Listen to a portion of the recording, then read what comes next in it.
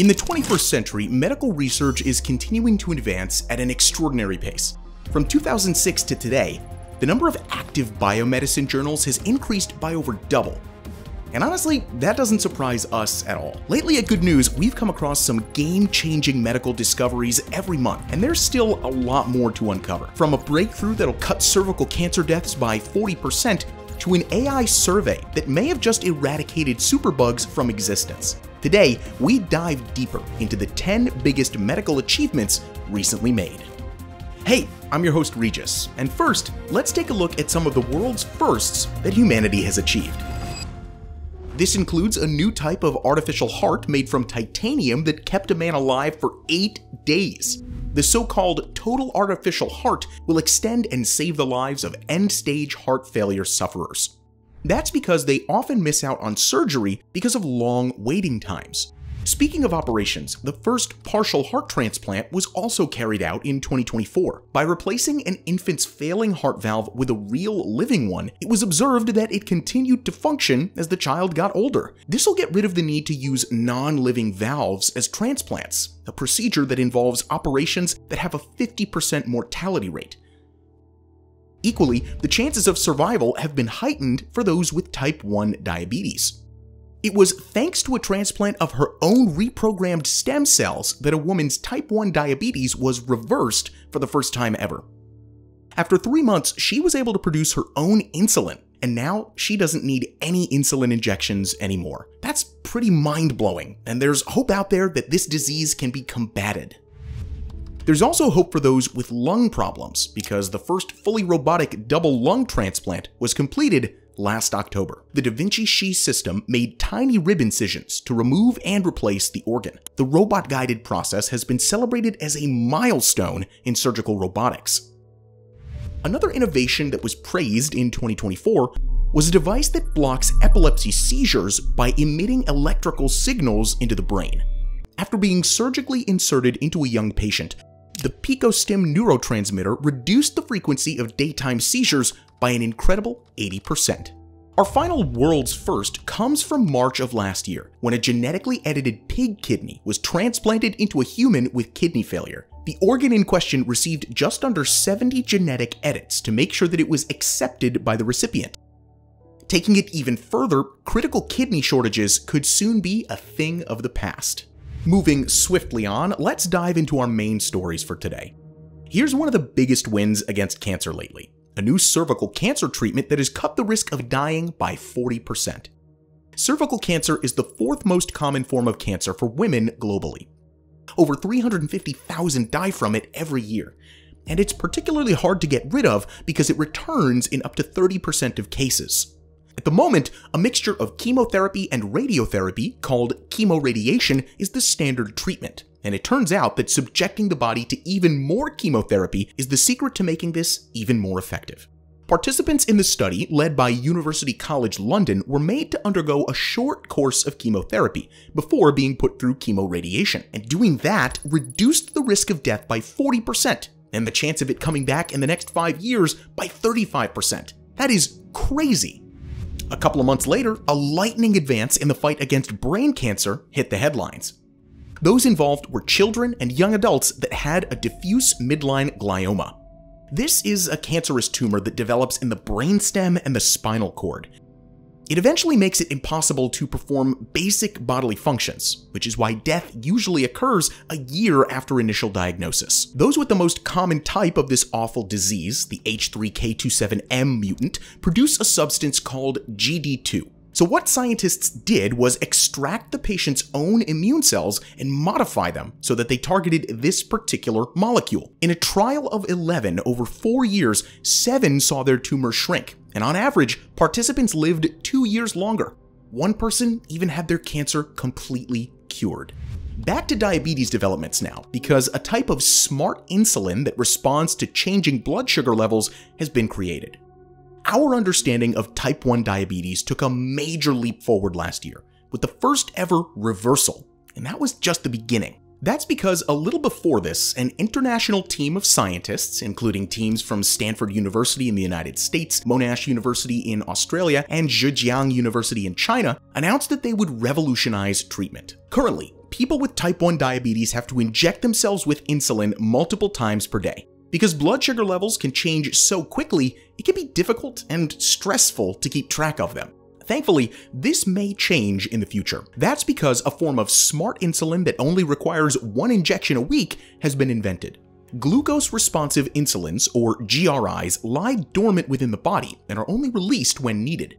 For instance, when it detects high blood sugar, it automatically kicks in. Then, when the blood sugar lowers to an acceptable level, it turns itself off. Because it responds in real time, sufferers will no longer experience uncomfortable random spikes in blood sugar that can cause short-term and long-term health issues. Further tests will be needed before it's fully rolled out, but for now, it's looking pretty hopeful. Okay, we're at the heart of the video now, so next up, naturally, we'll talk about the heart.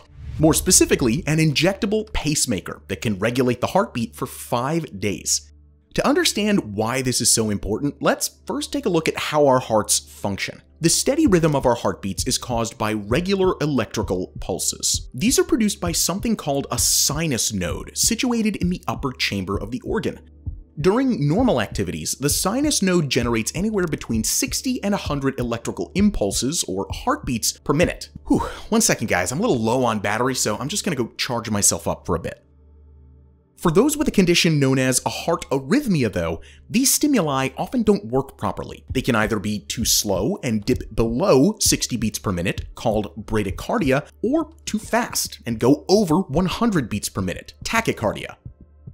Other times, they can lose coordination entirely, leading to an irregular heartbeat. One way to correct a heart arrhythmia is by using a defibrillator, but this is an expensive piece of equipment that's not always around. Another option is an artificial pacemaker, but this requires major surgery to get. That's why scientists have devised an alternative that's small enough to fit snugly in a first aid kit. It takes the form of a syringe with a needle that's thinner than a human hair. First off, it's injected near the heart, after which it releases a solution of nanoparticles that form an electrically conducive polymer hydrogel. A cable that connects to a device like a mobile phone is then attached to a tiny hole made at the injection site. It's from this device that the hydrogel layer is fed a current of low-power electricity that can regulate the heartbeat for up to 5 days. After this, the gel simply dissolves. So the idea here is to use the gel as an emergency temporary pacemaker that'll give the patient enough time to get to a hospital for further treatment. So far, it's been successfully tested on small animals, with pigs and then eventually humans to follow suit. Next up, scientists scored another big win. A simple blood test that can predict the risk of up to 67 different diseases. In recent years, there's been a lot of excitement around the thousands of proteins circulating in our blood. Scientists have discovered that by measuring the levels of these proteins, known as biomarkers, they can predict a person's risk of developing certain illnesses later on. They've been deemed so reliable that special tests to detect early-stage Alzheimer's are already being made. On the heels of this, scientists in the United Kingdom have now identified proteins that can be linked to the onset of 67 diseases. The findings came from a sample pool of 40,000 British volunteers. First, their blood was examined via an advanced analytical technique with 5 to 20 proteins linked to each illness. After this, the prediction was compared to later diagnoses. The data showed that protein biomarkers were a greater predictor than current methods, which use blood cell counts, cholesterol, kidney function, and diabetes tests currently used as indicators. Motor neuron disease, pulmonary fibrosis, type 2 diabetes, and even dementia were just some that were more accurately picked up. Further research is still required before this can be released on a large scale though. Another medical problem that took a beating last year was asthma. Great news for me, because the first new treatment in 50 years has been developed. If you've ever experienced or seen someone having an asthma attack, you already have a rough idea of what's going on. During one of these episodes, inflammation causes the airways to tighten, leading to breathlessness or worse. These attacks are caused by a buildup of white blood cells called eosinophils. For the past 50 years, people with severe asthma have had to take steroid tablets to reduce inflammation, leaving some patients stuck in a cycle of retreatment and rehospitalization. This is where a substance called benralizumab comes in. It neutralizes those white blood cells and is already given to patients to help them deal with the long-term symptoms of extreme asthma. And now, a deeper investigation has revealed how it can come in handy in emergencies as well. Researchers at King's College London have illustrated that taking a single injection of benralizumab during an exacerbation helps calm it down better than steroid pills.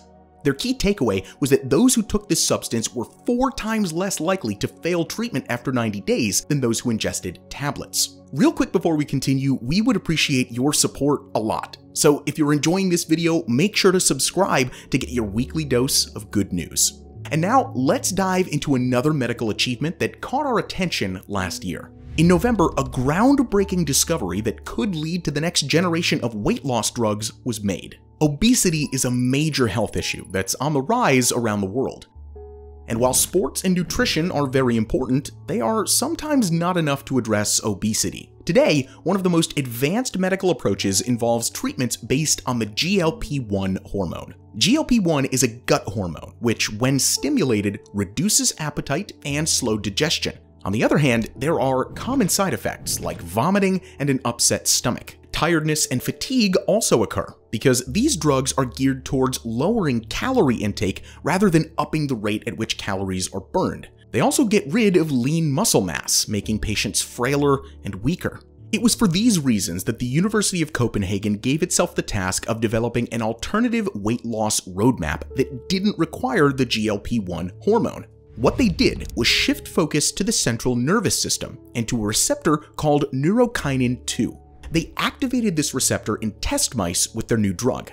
The result was an increase in calorie burning speed and a lowering of appetite that didn't cause nausea, muscle mass removal, or low energy. On the back of this, clinical trials involving humans are expected in the next 2 years. And that's about the time that a gel-based syringe that can stop severe bleeding in seconds may be in widespread use. Death from blood loss is a major reason why people with traumatic injuries sometimes don't make it. In a situation like this, there's only a couple of tools that paramedics can rely on. Tourniquets, gauzes, and hemostatic agents that promote blood clotting can all improve odds of survival.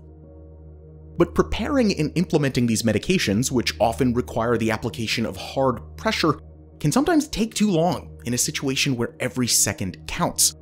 They're also not suitable for all different types of bleeding. This is where trauma gel can make a real difference to frontline emergency care. This is a preloaded syringe that injects a plant-based hemostatic gel into the center of the wound. After it's been administered, paramedics simply place a gauze over the top of it and apply moderate pressure with the palm. This can stop severe blood loss in seconds. Trauma gel is to be released later this year in the United States, where it's expected to be bought up by government health agencies and even the United States military. Last but not least is a story about a good use for AI, which has revealed nearly 1 million potential antibiotics that could fight drug-resistant superbugs. There are bugs, and then there are superbugs. They're mainly created when antibiotics are overused or misused, giving the bacteria a chance to adapt and grow stronger. When this happens, most of the bacteria die, but a small proportion of the most resistant often survives. These survivors then go on to replace their dead ancestors in reproduction cycles that can last as little as 20 minutes. By the end, a much stronger variant of the bacteria emerges. In contrast, finding a much stronger version of the antibiotic to stop it takes a whole lot longer. With current technology, it takes 10 to 15 years to do this because it can take forever to identify potential antibiotic candidates. This part of the process, however, has just been significantly shortened. Scholars at the University of Pennsylvania and the Queensland University of Technology used machine learning to examine the genomes of tens of thousands of bacteria. What came back was astonishing.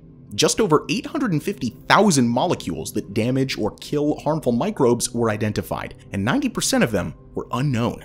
Clinical trials in humans are now on the horizon, and assuming they go well, the new generation of antibiotics could be taken to a whole new level, thanks to the help of AI. What do you think? I mean, that's a pretty positive note to end on as far as I'm concerned. Have you heard of any other medical advancement stories, and is there a discovery that could influence or excite you in the future? Let us know your thoughts in the comments down below. As always, thank you so much for watching, and we'll see you in the next video.